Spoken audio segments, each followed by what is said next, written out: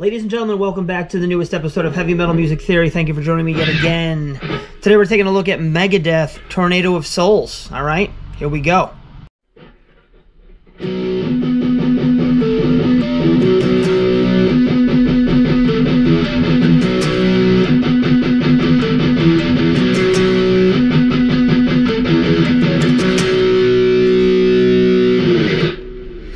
Alright guys, so what you have there is the very introduction to Tornado of Souls.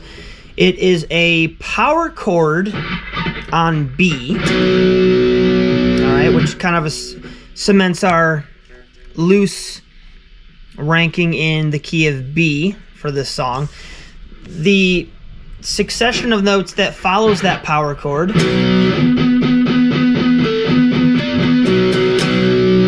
are a series of harmonics. All right, now a harmonic is when you take your finger, place it over the fret, and then play the string. And you get a bell-like quality, all right? I'm not going to go into what these harmonics are in terms of notes. Just know that those are harmonics, which can be formed by picking normally, but not pushing down and having your finger directly over the fret bar. So directly over the fret bar, not pushing down, just touching the string, you get your harmonic. So that is a really cool, first of all, starting in B instead of E is really cool, but also having that harmonic section, really neat thing. Dave Mustaine's great. Let's check out the next section, all right? All right, guys, riff 2, which comes in after the intro, goes something like this. And again, we're still based on the 7th fret of the E string, which is the B.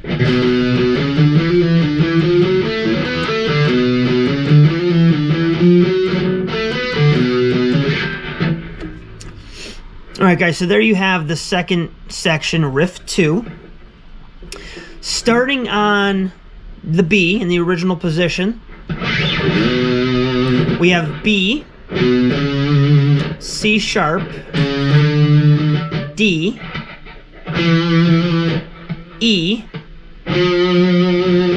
F, F sharp, A, and B. So we're essentially outlining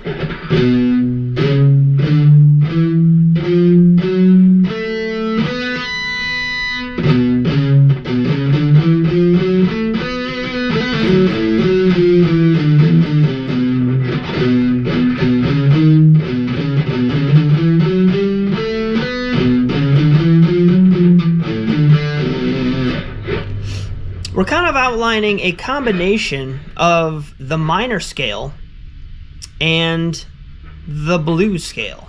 All right? The minor scale and the blues scale. A lot of common tones between the two of them, but what makes the riff itself different,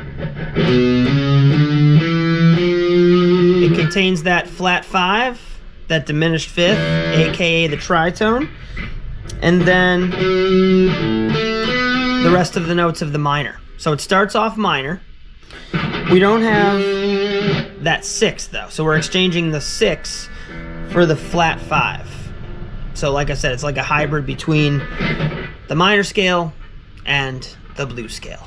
All right, really cool section. Now coming out of this section, we have this little tail that segues between what we just played and what comes next. And that segue is a D to a C, and then we're going to do this hammer pull descending lick.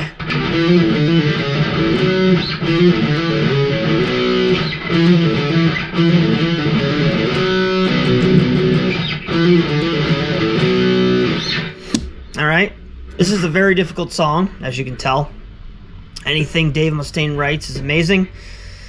Super technical. I'm not able to play this up to speed. I'm kind of learning this as I go. I've always wanted to play this song. No better time to play it than now. So that is the end of the second section. Let's see what comes next. All right, guys, the verse has two sections. The first one is rooted in B, F sharp, G, E, F sharp, G, E. So we're essentially sticking with the key of B minor here. We have the B as the 1, we got the F sharp as the 5, the G as the 6, and the E as the 4. All right. The pattern goes.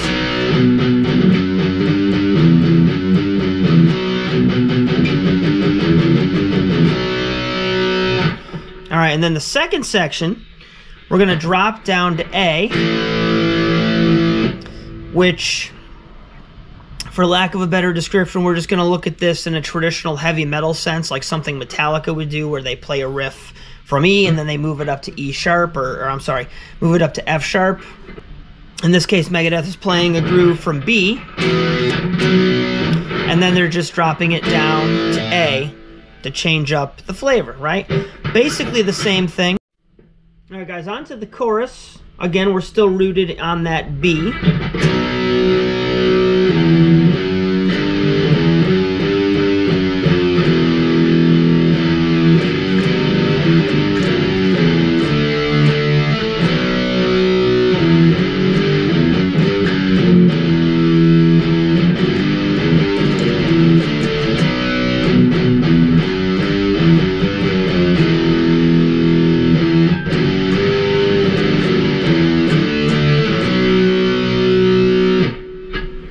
I have not perfected that section up to speed yet, but basically, as I said, we're rooted in B, and we have the F sharp and the G. We have a little chromatic walk up and walk down, which includes the F, which is really cool. That would be your tritone for the key of B. And then Dave does this really cool thing, and this is, I like to consider these power chords, even though traditionally they're not called power chords. But in the same way you can have a root and a 5 be a power chord, I say, why not have the root and major third be a power chord too? I know they're intervals, but he does an F sharp major to a G major. And in my opinion, Dave is the godfather of making major third intervals sound heavy and, of course, very metal. All right, so that pretty much takes care of that section. There's several run-throughs of the chorus. Let's see what comes next.